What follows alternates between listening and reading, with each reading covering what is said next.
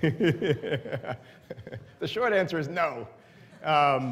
You know, one of the things I love about the question was, is there a class of company I'm absolutely dying to see? You know, the reality of it is I'm surprised every week when I come into work and talk to a different founder that gives me a new idea for how the future will look. That's where most of the interesting innovations in this company, in this business, come from. And so I've long ago figured to stop trying to outsmart the founder community, and I listen to you guys pretty carefully, and that's where I get my inspiration. What does it take for a company with huge upfront capital requirements like McAdoo's to actually get funded? Leverage. I mean, it was really as simple as that. The McAdoo's guys came in and showed us that they could participate in a market for an amount of capital which was a very small fraction of what the incumbents were participating in that market in, and more importantly, that they could innovate in that market and do things that people didn't even think were possible. The key thing is you don't want to start out raising $10 million so that 5 years later you can be doing $20 million a year in revenue the same way your competitors are. You want to be like an McAdoo's, which is causing, frankly, the engine business to completely rethink how it operates, how its products operates, the fundamental technology. And those are the kinds of companies that are able to raise larger Series A's. Rocky this week laid off a bunch of people. I think you're involved in that company. How do you turn around a company that needs work? How do you make a successful outcome happen when there is some bad news that has to go down? Well, look, bad news is a part of building any great company. And I don't know that I would use the term turnaround to describe what's going on there. I think the reality of it is that the startup business requires readjustments in business models over time. Many companies undergo sort of realignments in how they deploy capital and even the markets they go after. And I've talked about this in previous startup schools. Some of the greatest companies we've been involved with have gone through adjustments, big adjustments in their go-to-market strategy and their capital strategy, their product and their technology strategy. And I think Rocky is very, very similar in that way. I was just wondering if you could comment on the entrepreneur relationship with the VC in the later stage. When it comes along, is there pressure, sell out versus IPO, and so on, timing? Well, I think first of all, the question was how do entrepreneurs interact with VCs in the latter stages of building their companies. Look, I think here's the challenge with answering that question. There is no such thing as a VC community. The spectrum of folks who call themselves venture capitalists is absolutely massive. You have folks who see themselves as company builders. They get involved very early on, oftentimes before Series A, and they are involved with companies years after the IPO. That's clearly the case with my partnership and with me personally. And then you have folks who are really more like investors. They get in at a point of time and they get out at a point of time. And I think the relationship with the entrepreneur is going to be very different depending on whether or not they bring on board company builders or they bring on board investors. Company builders, frankly, for them there is no late stage of a company. It's a later stage of the company. The work we do when we work with founders is different, even post-IPO. But at the end of the day, it's still about company building. And if you're working with an investor on that end of the spectrum, I think that's going to be your relationship with them. If you're working with an investor who is thinking of this as a financial transaction, I could imagine with them there'd be pressure at any point in time, even before a liquidation event, for them to get out of the stock. What's your take on optimizing for happiness versus optimizing for greed? Well, that's a meaning of life scale question that I wouldn't even attempt to answer for you. What I will tell you is optimizing for money as a goal typically is not something we see in the greater companies that we work with. I can't speak to the happiness piece, but the guys that founded Cisco and Google and Amazon, they all seem pretty happy to me.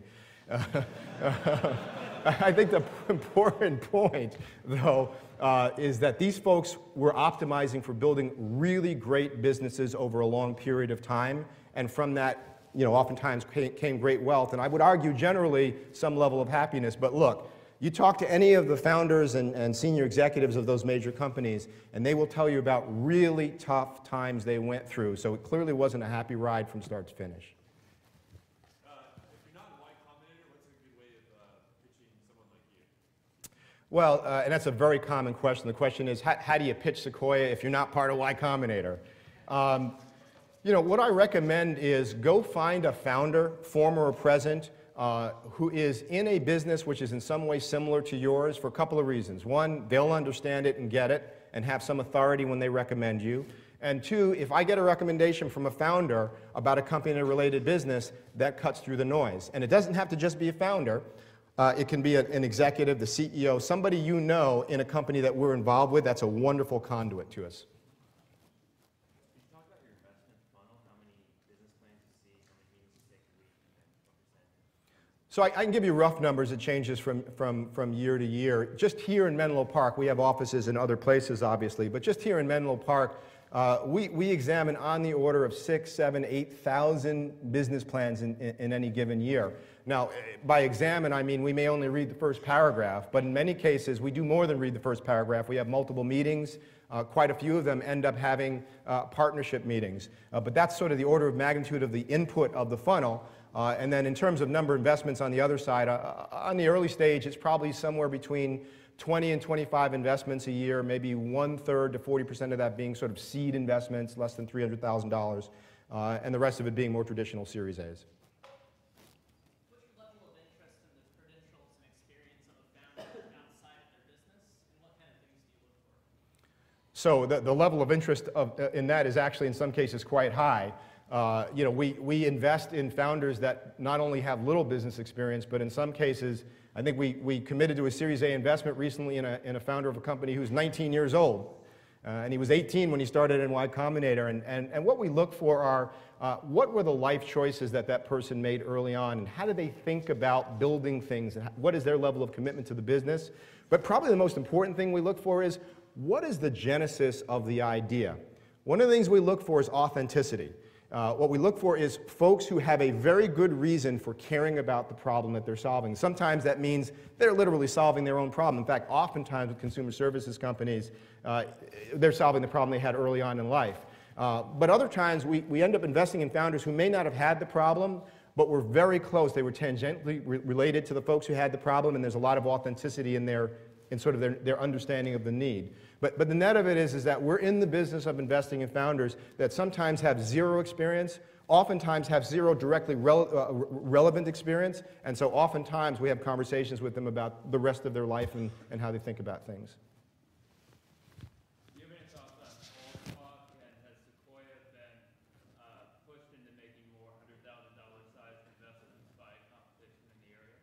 Well, categorically, no, we have not been pushed into making smaller investments. I'll say that because, we've been making small investments for 35 years.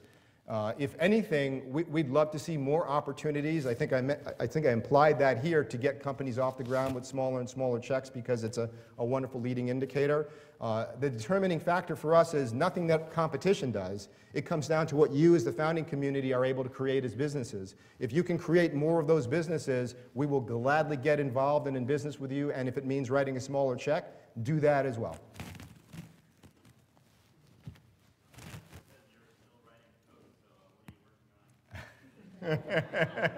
All right, I'll give a personal plug. I have a program called Touch Plan HD up on the App Store for iPhone users that allows pilots to do flight planning, and that's currently what I'm working on, and have a few thousand paying users. So.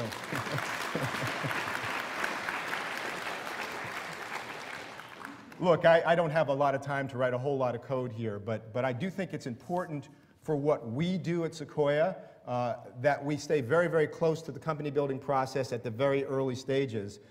We get involved with companies when oftentimes there's very little code written, and sometimes there's no code written whatsoever. If you lose sight of what it takes to go from an idea to that first early version, you miss an awful lot, both in terms of opportunities and risks in this business, and it's one of the things that we, as a partnership, try to stay close to.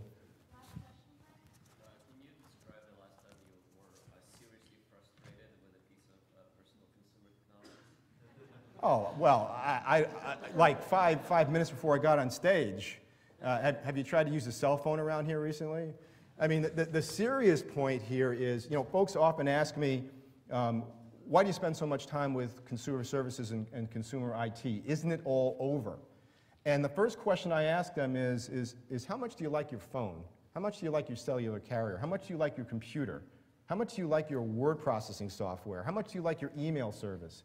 The fact of the matter is we could be decades away from coming even close to perfecting consumer services technology. And if anything, I'm a little bit frustrated that in the last 10 years we've made so little progress, although I'm very hopeful because of something I mentioned earlier. I think that for the first time in a long time, consumers are rethinking their personal processes. Folks who would have never carried a phone or used mobile email are using it now. That's bringing a much larger percentage of the population into the business and creating the revenue momentum necessary to get really great companies to spend a lot of time focusing on them. Even more importantly, it's creating activity in the startup community. You folks are focusing now on solving some of these problems that I would argue 10 years ago you wouldn't have worried about, you wouldn't have seen the market opportunity. Thank you very much.